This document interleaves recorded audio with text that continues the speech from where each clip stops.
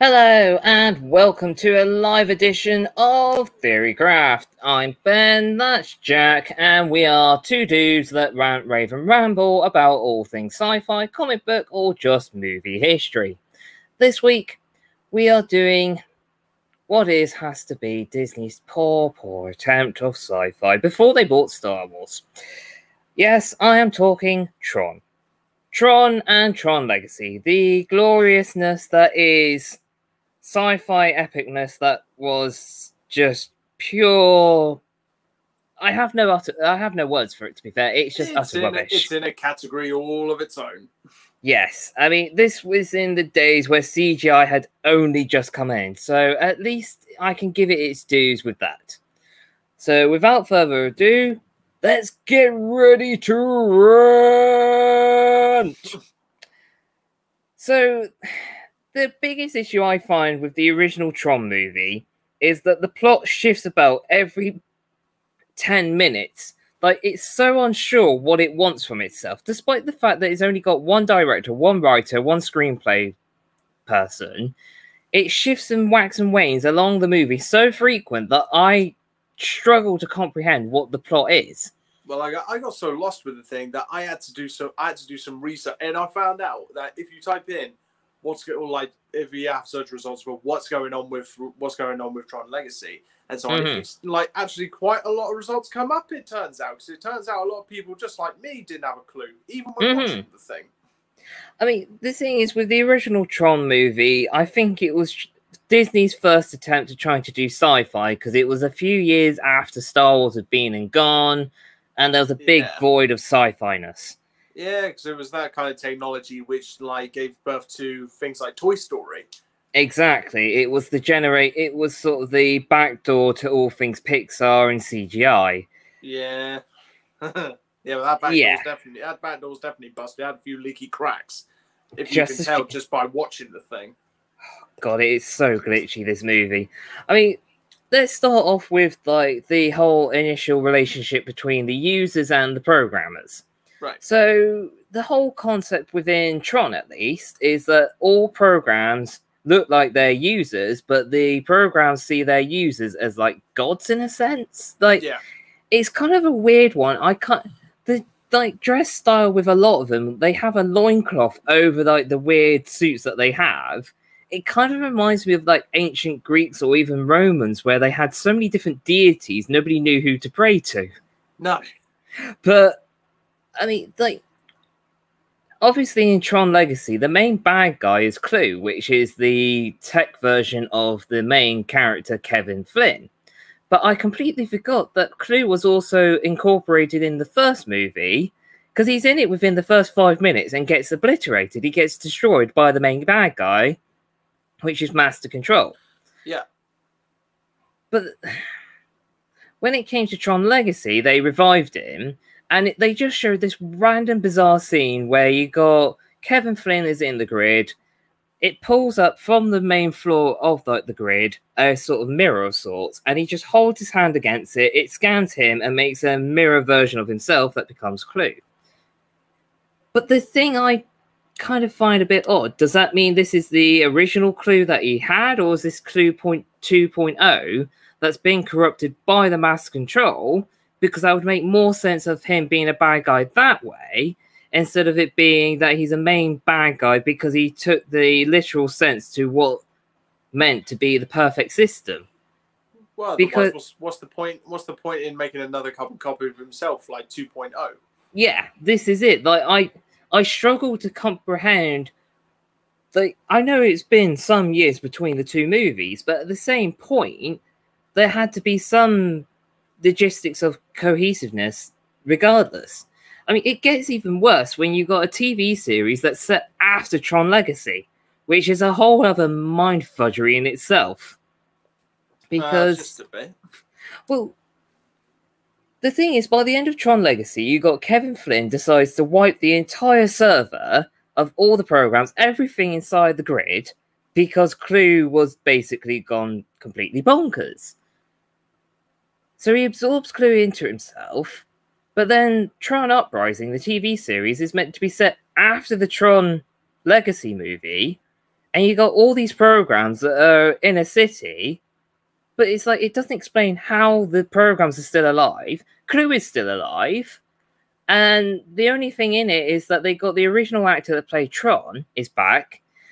And they have him basically say that because of the actions of him being obliterated by Clue, he had to heal himself, so he couldn't be Tron. Someone else had to take up the mantle. So it's very Batman Beyond-esque, like in that sort of regard. Yeah, what was that actor's name? Was it Kevin something? I can't remember his name. I can't remember the actor's name. Because the only thing is, I was looking through a few different scenes of this thing, and it was the original. It was the actor who was in the original Tron, which was back in 1980. What was it? 1983.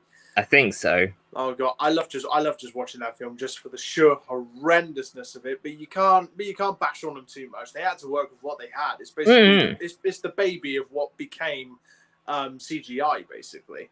Yeah. And I remember for that movie when I was looking up a few interesting facts, that same actor had a lot of de-aging done to him in CGI to make him look a bit younger. Yeah. And it's actually incredible the amount of effort which they actually put into that age him down, but also the amount of effort in the film is, well, there's no understating it's complete cinematic brilliance, but the plot and so on is just, for me, it's just garbage. It's just a confusing mess. Yeah, I mean, the other thing as well with like the original movie is I struggle to comprehend the plot. So the idea is that Kevin Flynn, he was a programmer. He got his game design stolen by his boss and his program, Mass Control. So that's why he ends up back at where he used to work and then gets digitized into the digital world. That's fair enough. But he somehow has like this little arcade empire of sorts in San Francisco. They never explain how he's able to afford it, despite the fact that he got sacked from a programming job, which, considering this is back in the 80s, this wasn't a very highly class paid job as far as I'm aware. No. Because computers had only existed for like best part of what, 15 years at that point, give or take? I think maybe probably slightly more than that, but it's just the amount of like, you remember the well, you kids won't remember the days of the old floppy disks, but these floppy disk things, the amount of gigabytes and so on that used to exist just on these floppy disks, and now obviously we got SIM cards and whatever and so on.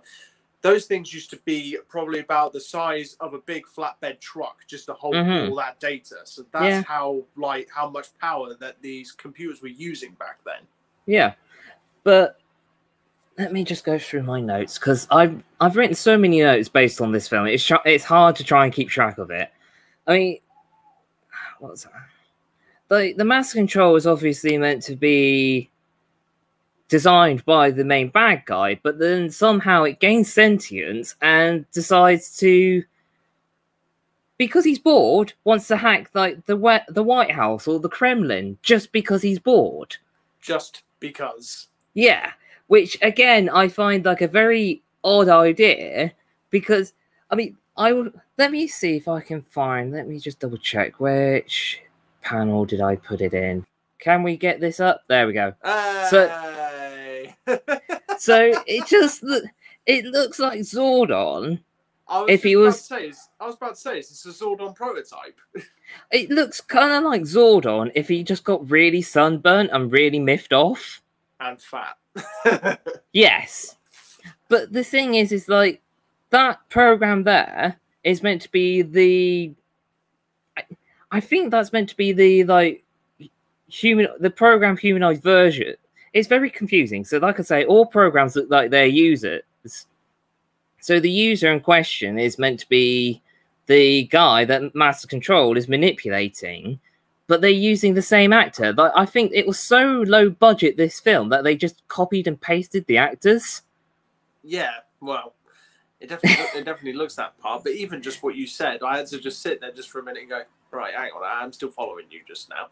Yeah, I mean, there are a lot of design choices in this movie that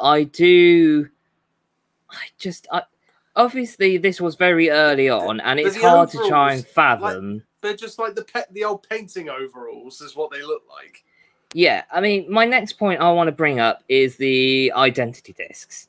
Now, I love the plot of it. I like the idea that all your information gets saved onto an identity disc because obviously, as you said earlier, we had floppy disks and eventually CDs. It was a way of mass information. Yeah. But this is where it starts to get a bit dodgy in terms of how low budget we were. Because here is Tron in his suit and his identity disc.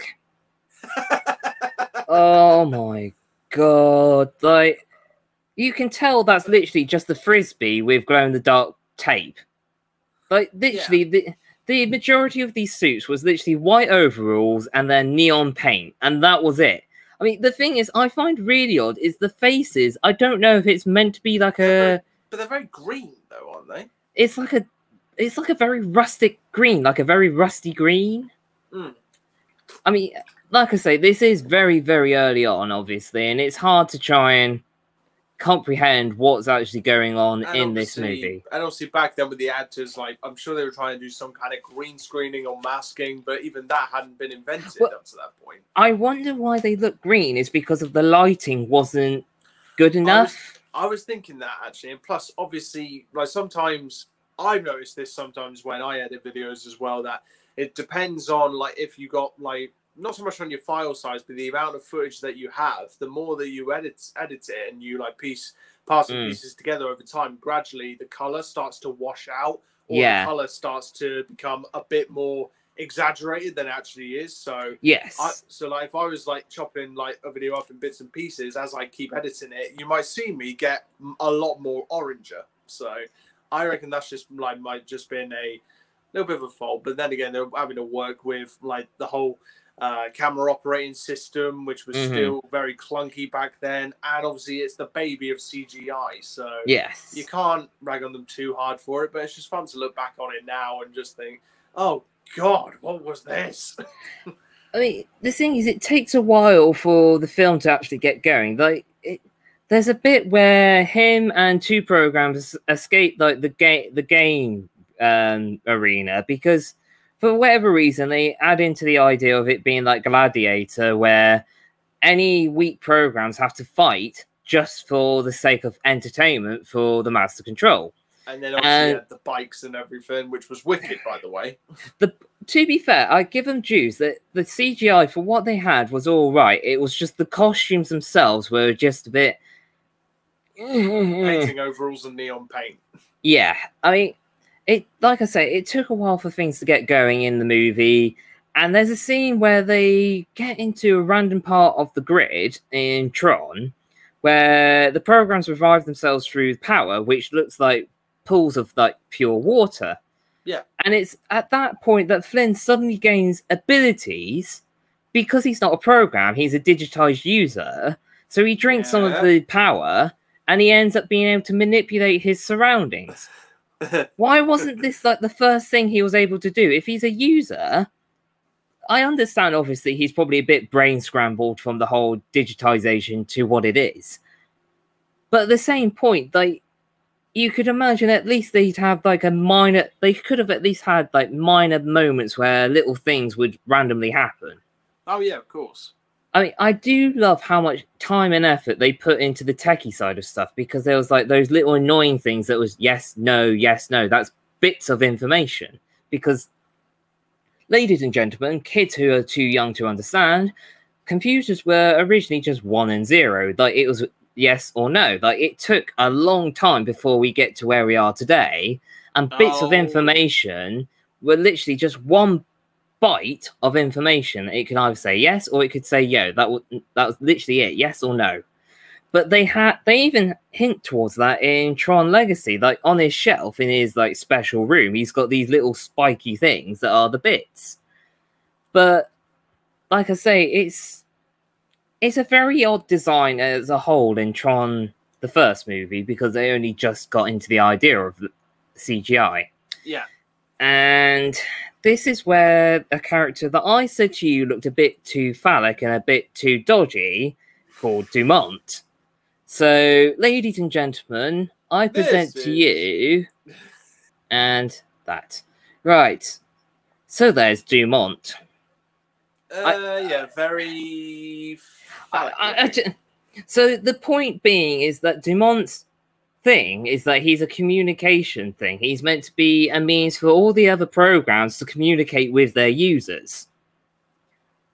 But the thing is, again, like I say, all programs look like their users. So there is an old man in the Tron movie who doesn't like master control, and neither does his program, coincidentally. But it's just, I don't understand the style choice. Like, his arms look like he's a T-Rex. Like, he's like... like, I'm trying to comprehend as to what on earth they were attempting with this. Well, what it looks like to me, I know obviously Yu-Gi-Oh wasn't around back then, but it looks like a Yu-Gi-Oh monster that you can summon. It does, actually. It does kind of... I think it's the big tall hat. It looks like a Yu-Gi-Oh Pope. As soon as I saw it, it looks like a Yu-Gi-Oh monster that you summon. See, I was thinking it looks a bit more like Yu-Gi-Oh, but as a Pope, because he's got like a very tall hat. Well, he ain't got any rosary beads around his neck or anything. Dear. But, yeah, I mean, what else have we got here? There's no indication how long they spend in the computer. Like, that's the big thing I find a bit inconsistent. Is that... Also, too much of a disconnect between the digital and real. Yes, because... I mean, I'm trying to understand the logistics of it. Is that in Tron Legacy, obviously, the original actor has been trapped in it for decades, and he does age. But then my argument is, how does he stay alive if he doesn't have any food? Yeah. Would he even age in the first place? Because he's only a digital construct. Because he's been digitized, so he's not technically human. He's been digitized into it. So should he age, and would he need any like sustenance? I would not honestly think so, just because I wouldn't be sure that would be even like programmed into them. If they're in that digital world, they shouldn't need it. But at the same time, if you don't have that kind of explanation in the film itself, that's where all these questions pop up, and hence why there's content for you guys to watch like this. But the thing as well is, like, he's been in the first movie, he's been in the program for what probably feels to him like a good few hours. But by the time he gets out of it, it's only been like a minute. And I think they do even say in Tron Legacy that time passes differently in the grid. So then by that logic, like, if it does affect his aging, would he not age faster? See what I mean? Like, I get what you mean. It's trying to piece together, because there's so many inconsistencies with their rules. It makes me wonder, like, what the hell was going on? So, I mean, the rules are as clear as mud. Pretty much. I mean, the whole point of the first movie is that Flynn is trying to get proof that this game that's been publicized as the ex-company he used to work for was actually his idea, not his boss's. And that's how he ends up getting stuck in the digital world. And then by the end of the movie, he gets the proof. And then he's at the top of the building with his friends. That's the top of the business building, Encom. And that's it. Like, that's the end of the movie. Like, by the time you get... Nothing? Well, like, you just get literally a piece of them at the top of the building, all hugging each other on this helicopter pad, that they've proven that the idea was Flynn's, and that this guy's been basically shimming money about and trying to hide stuff. And that's it. Like, by the time you get to Tron Legacy, apparently Kevin Flynn had somehow bought out Encom because of all these programs, because he basically creates a game based on his time within Tron. Right. Like, I mean, the funniest part that I find most of all is that the character Tron himself isn't the main good guy. Tron is like his best friend's program. Yeah.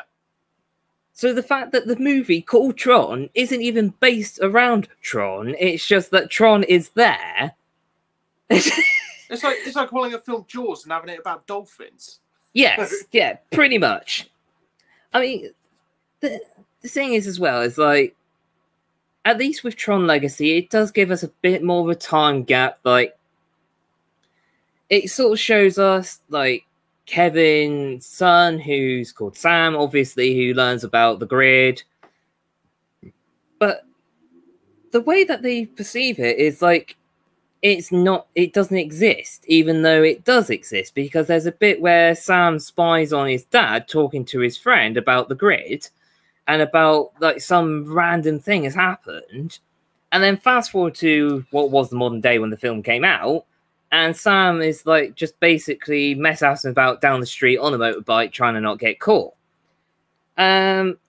And then, of course, obviously, because Kevin's not been around for years, Sam is technically the legal CEO of the company because he's the biological son, but he doesn't want the responsibilities. It's just, like, convoluted. There's so much of this, like, the first, like, 10 to 20 minutes of the film is all based around the idea that he doesn't want to be responsible for Ancom. It should be the guy that is basically Tron, but in the real world, I can never remember his name, but he basically wants to take over the company instead because he knows that he's meant to be running it and go from there.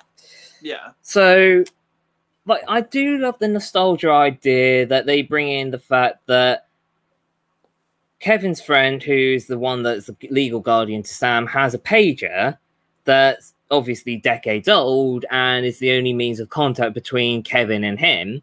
And he randomly gets a page from supposedly Kevin saying that he's still alive or whatever. So instead of, like, him and Sam go to the arcade, it's just Sam. And then he gets transported into the digital world. And I have to say, at least they put a bit more effort into how the suits came about. Because when he gets transported into the new grid, he's still wearing his original clothes, but then they get taken off him by the weird female characters that then dress him up in the grid, like, aesthetic. Yeah. So at least they put a bit more intricacy with that. I do love that. Well, yeah, go on. But my biggest issue is that, yes, they do have the identity discs, but I don't fully understand the point of them, because if it's meant to be, like, the whole idea is, like, if the identity discs get destroyed, then it destroys whoever it is tied to. So for a user to be digitized, it would be unbelievably painful, obviously. Yeah. But more to the point, like, it's in the back here, but does that mean that it's a neurological implant of sorts? Like, because then obviously when he goes back to the real world, what happens? Like, yeah, because that's a hard one to answer. Yeah, but you were going to say something. Yeah, I was going to say, just because this question has popped up on quite a lot online for years, as I found out, and just to, like, say your personal opinion. But would you say that people can watch Tron Legacy without watching the original Tron, or should you watch Tron and then Tron Legacy? I mean, like, do you need to watch the first Tron? To appreciate it, I would say yes, to sort of get a rough idea. But at the same point, no. Because, like, they do give a brief understanding of things throughout the movie anyway. I mean, it's so disjointed from the first one. The only thing that you need to sort of fully understand is that the design of why certain things look certain ways, because you got the weird airships and stuff. Let me see if I can find the right images of... Well, tell you what. Let's have a look at how Clue 1.0 compared to 2.0 looks, because that's one thing that I am quite impressed with, is the fact of how starkly different, just because they got better, like, designs of stuff. I mean, I love the fact that it is literally, he's been de-aged in the new movie. Like, it's so seamless. Yeah, but I was honestly quite shocked of how they did this, but give them credit, it's absolutely brilliant. I mean, the thing is as well is I don't understand why his colouring is yellow, because all of the good programs are blue, okay? All of the bad programs are red. That's the logistics of it all. But then you have Clue that's yellow. So I'm trying to comprehend if this is like some weird like law with like lightsabers where the different colors mean different things, or whether it's a style choice. Well, I'm not sure. I think it might just be a style choice, but yeah, with like all the different colors meaning different things. Obviously, not going to go into Star Wars because that's a video in itself, and I could talk for about a good hour or so just about lightsaber colors. But I don't know. It's just because I suppose like they have like the straight, like just the straightforward blue, like the red. But the yellow, I think, is just for clue. It's just, I think it might just be like because of the craze wanting them to stand out, but because yellow, it just kind of creates that kind of intrigue. So going, oh, okay, like who exactly are they? But then again, it depends on, I don't know. Can it depend on like maybe the digital person, like where they fit inside this digital world in terms of like hierarchy and status? Well, I don't know, because then you have like Sam when he's the user. When he gets digitized, he's like a very light blue, and the same goes for both Kevin and obviously Cora, which is an ISO program, which is something that I've been trying to struggle my head around at the end of the movie. Yeah. But we'll get to that in a moment. I mean, like, let's just have a quick comparison between the CGI of like the original stuff compared to the old stuff. So that's the original one where you got Tron on the left. Is that Tron? Yeah. No. Yeah, sorry. You got Tron there, and then you got one of the Imperial Guards on the right. Now, it's so bizarre how the costumes look, because why would you give him a loincloth if you're going to put so much detail on him for it to only be partially seen? Oh, I am not sure. No comments. But then at least the Imperial Guard looks kind of interesting. But then at the same point, it looks like he's got one of those like respirators you use when you do like DIY.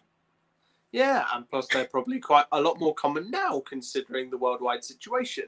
Yes, well, that's a discussion for another day, I believe. But like you have so many random things regarding the design choices of stuff. I mean, let's have a look at the original light cycles. So the light cycles were... Now, the original ones, give them due. I mean, this is in the days of like computer programming and everything was only just coming in.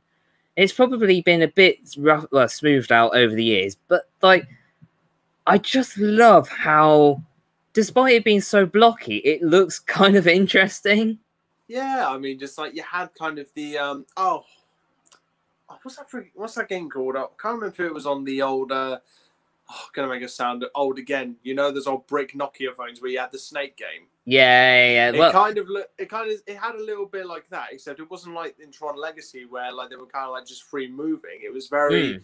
It looked like a video game, but for its time and watching it still to this day, it still looks pretty darn cool. It still looks pretty wicked. No, I completely agree. But then you have a look at like the upgrade that they did for Tron Legacy, and you can tell how much. I mean, the thing is, I argue with you that to a degree they probably have the amount of money they did for the original movie compared to modern day was probably the exact same amount. It's just that the technology's advanced that much that you have something like that for CGI. Like, yeah, that's how scary. Like, it's been what? It was 20 years, give or take. Well, no, it's 20 longer than that. 30 years then. So yeah, 30 years difference in CGI. So that's about 36 years. 36, give or take. Like, it's kind of spooky how much difference in CGI. And like you say, like it was down to Tron existing that we ended up with Pixar years later. Yeah, so you could thank that for Toy Story. And everything else in between. But yeah, and plus that interesting fact which I messaged you while I was at work today. Yeah, for any of you guys who are interested in Tron, or interested just in those cycles, you may have seen them in one of Flow Rider's videos. They're like the rapper, I don't like his music, but he was like riding around on the street on one of them. And it's actually pretty cool. And those bikes you can actually purchase. There's only a very few of them made, and I think it's only the like elite of society can actually get one. But they are actually not as expensive as I thought they were. Then you can actually get them. I've seen YouTube videos of them driving, my God, it's clunky as heck. Yeah. And those things, and you can own one yourself for 55 grand. That's not bad. I mean, I'd rather something else for 55 grand, but there we go. What about Batman's Tumbler? True. It's a bit more practical. Yeah. It's like it's a tank on wheels. Well, the thing is, like, speaking of tanks, this is what I love about like the original movies. Like so the majority of like the designs and stuff was based loosely on his game, and then they copied and pasted it into the later Tron movie. But you got like the original. They called it tanks, I think, but I can't remember what they were. But like, God Almighty, this was so blocky. Oh my goodness! Like, it's literally just Tetris. It looks so. That's what I was trying to remember. It looks like Tetris. Yeah, I mean, that's like the original Tron version of it. Okay, so then we go to the Tron Legacy version, and oh my God, how much difference and detail that they had in this. Look at that. Like, it's all seamless. Like, that's gorgeous.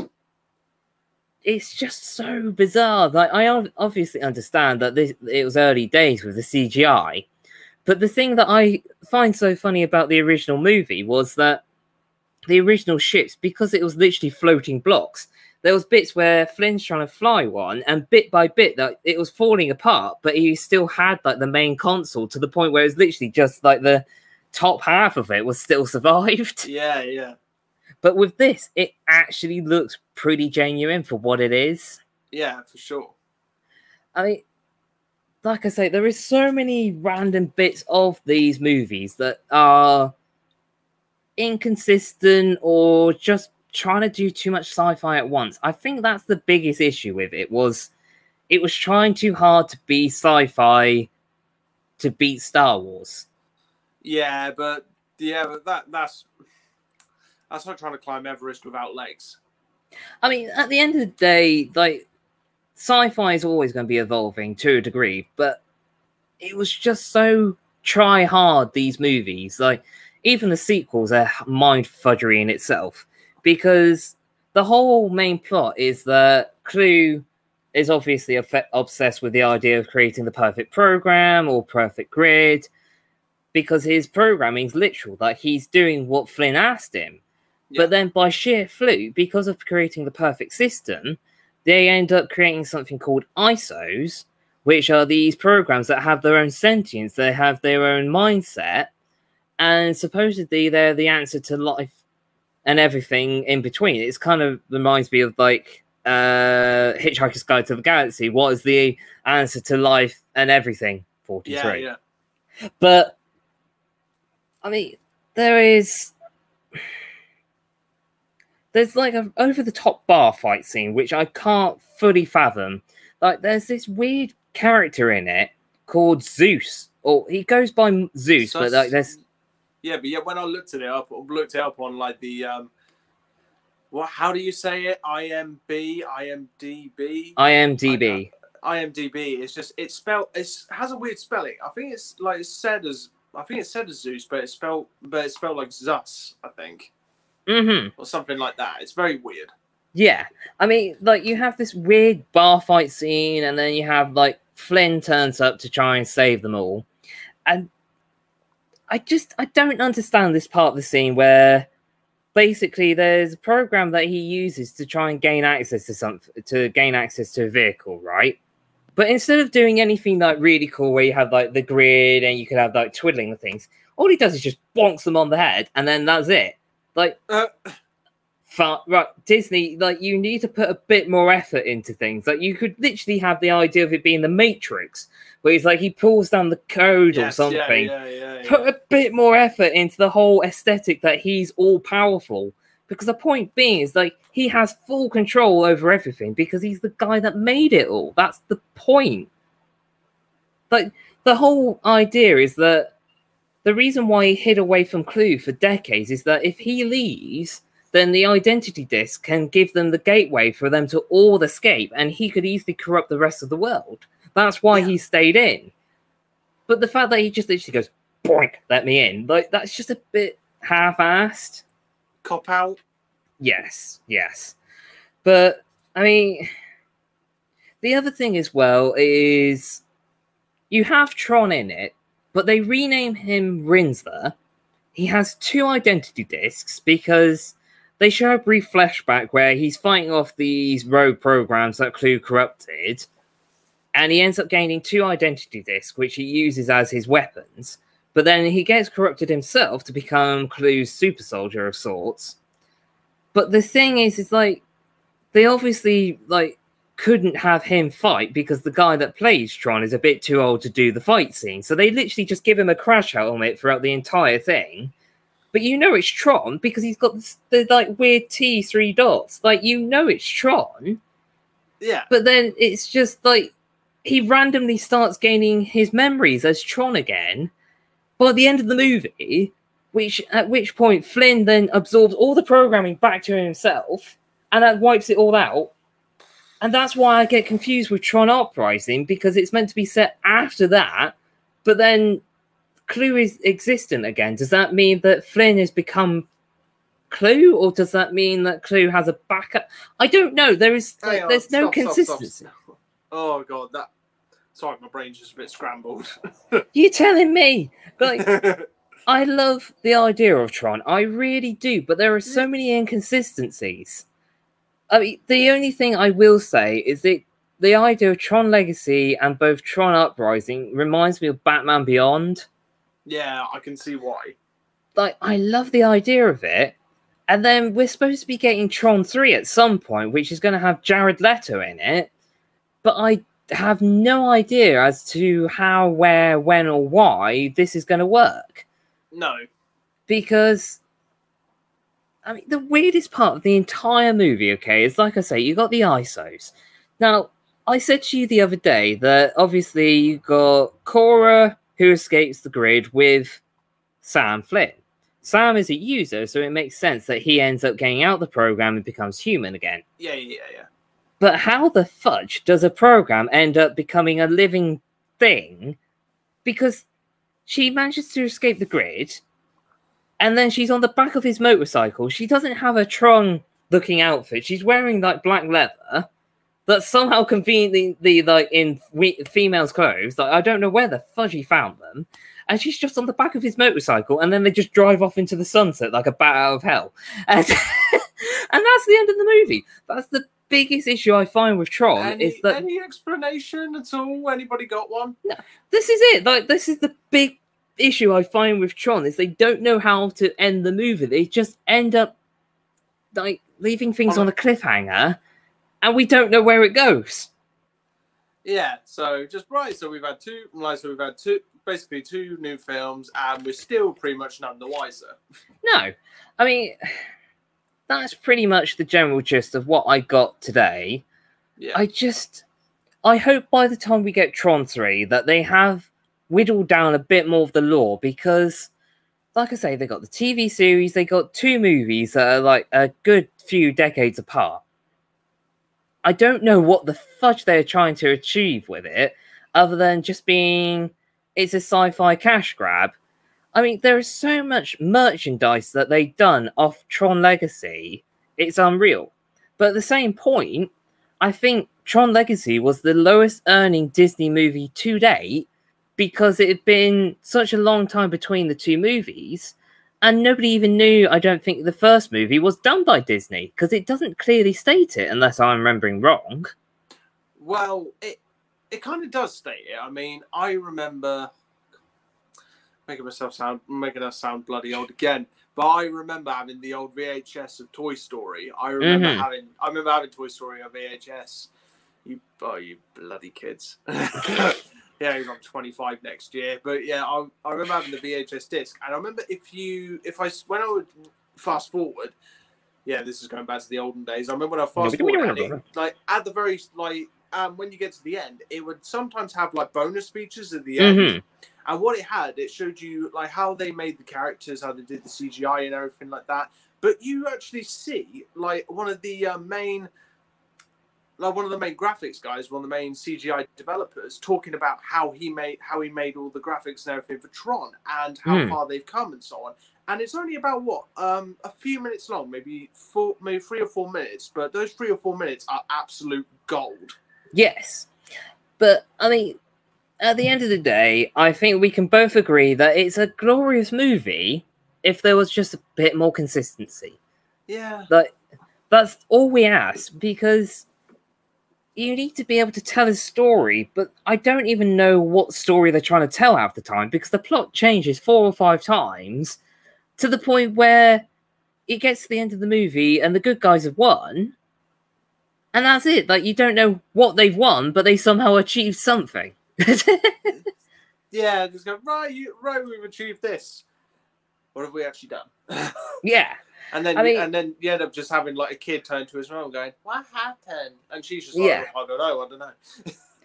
But I don't think we can add any more to this today. Do you? No, I don't think so. I mean, I pretty much can agree with what we hope to see from, hopefully then will be soon the next installment of Tron. But obviously, I have a good feeling that eventually in future, maybe not in this decade, or maybe it might do.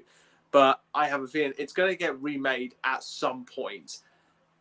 I can definitely agree with that. But I mean, all I can say about it is that for Tron, considering how far it's come from, if we're talking like CGI and how far it's come with like the costumes, the bikes, the animation, so on, and going for now, you can fully agree it is, looks wise, it's a cinematic masterpiece. Oh yeah, no doubt about that.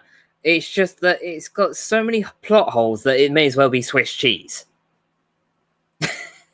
Yeah, I was just sat there going, that's a good one. yes. So many plot holes it may as well be Swiss cheese. But there we go. So thanks again for joining us, folks. We are, well, 2 nerds that just rave and ramble. Jack's topic next week. What is your topic next week? Well, hopefully, I'm going to be having my partner, the future Mrs. Green, which is on here, because we're going to be talking about one of her favorite DC characters, Poison Ivy. And also, a little thing which we do have a lot of ideas for a future Poison Ivy movie, which me, Ben over there, and Deanna, my partner, we're going to be writing an entire screenplay script. You know, an actual full feature, for hopefully a full feature-length film. That maybe might be shopped around at some point, but we've got to write the whole thing. It's going to be a lengthy process. There is going to be some things in there which we're going to have to be a little bit quiet on, because I don't want people taking our ideas. But I definitely think it's worth talking about. For just a little bit of a sneak peek, for Poison Ivy, I am so glad that now soon, well, Marvel's kind of already started it, and sort of with DC, but we're starting to get more female kind of dominated films where you're going to have like an entirely like female main character, which is nice to see. I mean, we've had Catwoman that's been done, Steph, but we don't talk about Halle Berry. We don't talk about that one. That was horrible. Michelle Pfeiffer is number 1. So if we're going to go off Poison Ivy, I've always wanted to see a full feature length Poison Ivy film with her as a main character, and we do have a lot of ideas for that. But you're going to have to wait for them next week. So there we go. So, well, thanks for joining us this week, folks. Stay safe, and we'll see you all soon. Bye.